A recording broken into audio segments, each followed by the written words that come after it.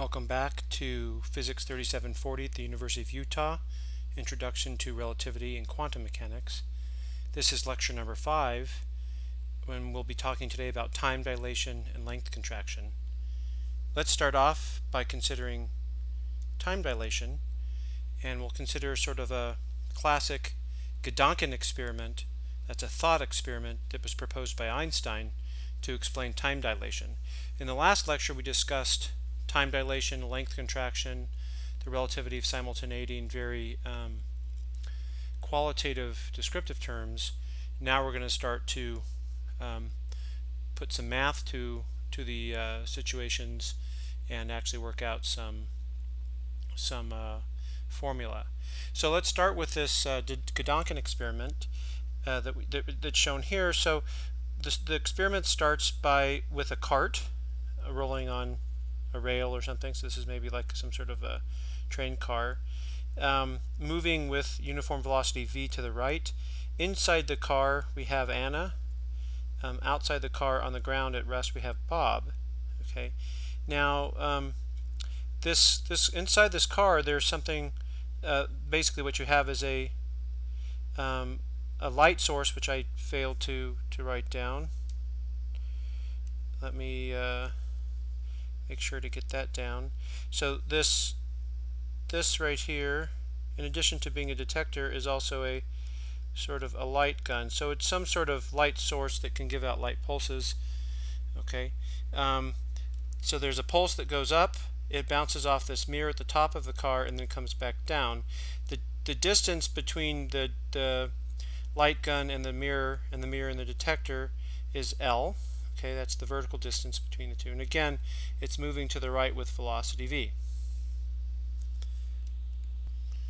Okay, now there are two really important things to remember when we think about this experiment.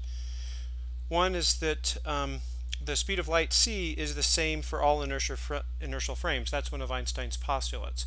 So we have to keep that in mind when we look at this, in particular for Anna and Bob's frames.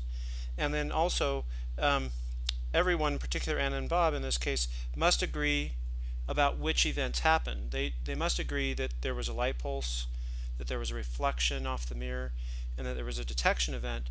Those are three distinct events that happen at a particular point in space and time, and therefore both Anna and Bob must agree on those events.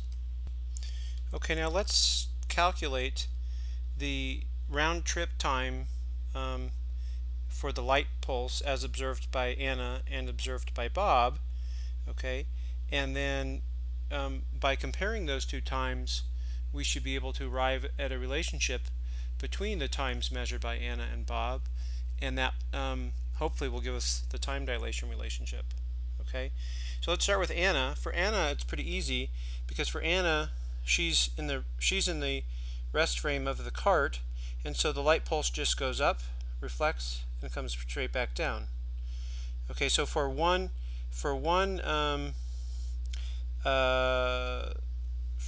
wave, for the light pulse to go up and reach the mirror, okay, then let's give Anna the primed coordinate system, okay, and so the time it takes for that, for a half of the trip, okay, is equal to just the length of the trip, which is L, as I mentioned, divided by the speed of light, c.